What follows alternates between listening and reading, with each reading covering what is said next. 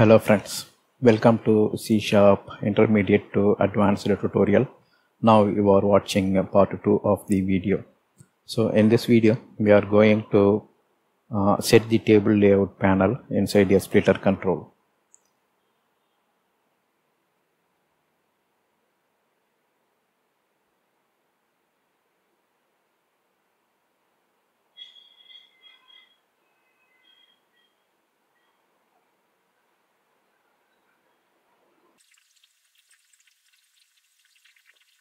First we will have a form, and if you see the form is not resizable, you can only close this form. Inside the form we will place a split container. So if you see here, that's the form, and there will be a split container, and split container will have two panels, right? Panel 1, panel 2. So inside this panel 2 we will provide the control for reserving the bed, and here in panel 1 we will place the table layout panel control. So we know that a split container contains two panels, panel 1 and panel 2, and panel 1 and panel 2 are divided by the splitter, and in panel 1 portion we will put our table layout panel container, so that in this portion we will divide this into cells, and then inside each cell at runtime we will place a checkbox. Also we have to provide a event handler and hook when we are creating these checkboxes at runtime. Okay, so that's how we will organize these controls. And if you see, the outer one is the form, the second one is the split container, and in the split containers panel 1 portion we will place our table layout panel. Now it's a demo time. Let's go to the demo. Here we are using Visual Studio 2005. If you have latest IDE, you can use that as well. So here we are creating a new project, Windows application.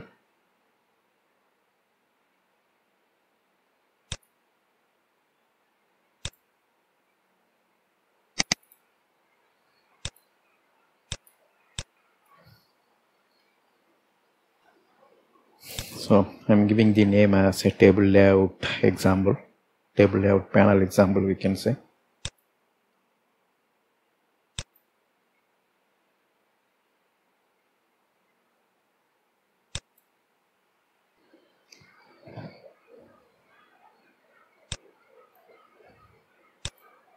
So first let us set the size.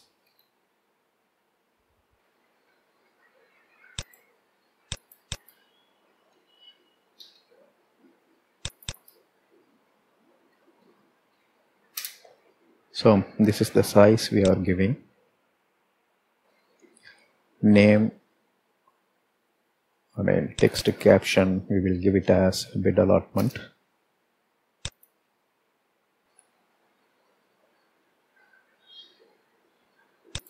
Form name, we are giving it as table layout. So back color, I am choosing it as a navy.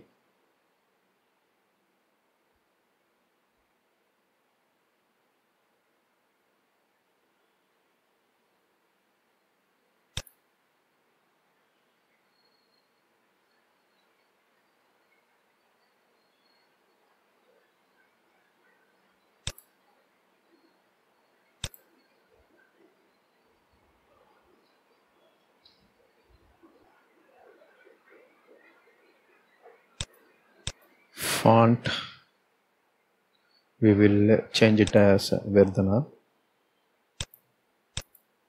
and since we set a dark back color, fore color, I am changing it to white. Then here you see the form is resizable, right? If you see, the form is resizable, and we don't want to allow this, so we are making it as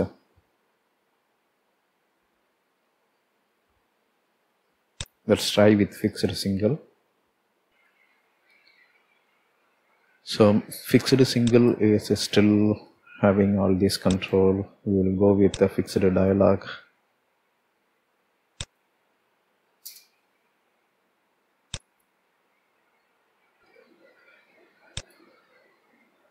Let's run this once. Now it is not resizable.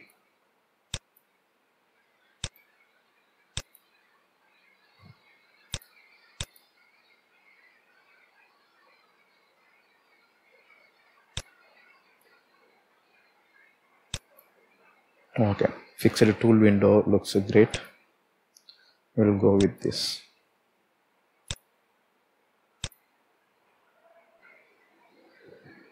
Or you can even choose fixed dialog and then in the maximize box disable that, minimize box disable that. So now it will act like a dialog and user cannot resize it. Next we will go to the toolbox. For now let's hide this property window. Then drag and drop the split container here.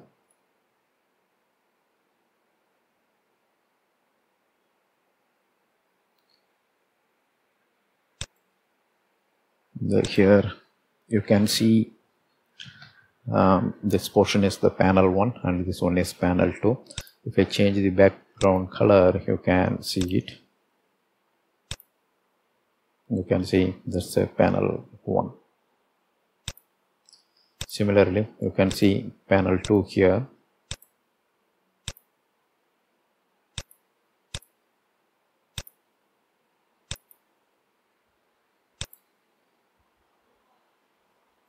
Now we need to change the orientation. So I just clicked in the middle to select the entire control. Then I'm changing it as a horizontal splitter. You can see this is panel 1 and this one is panel 2. Next we have to place our table layout panel inside this panel 1 portion. Now using this arrow we can move it.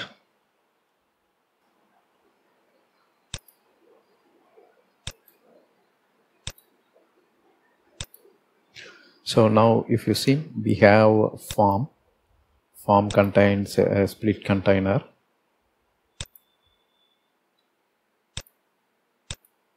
So we have the form table layout, and this form contains a split container, Windows Forms split container, and in panel 1 portion we have a table layout panel.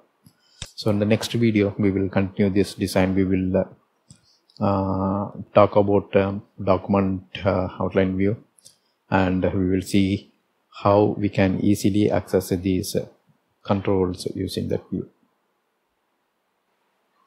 So just now you saw the demo, and you saw we used a form, then we placed a split container.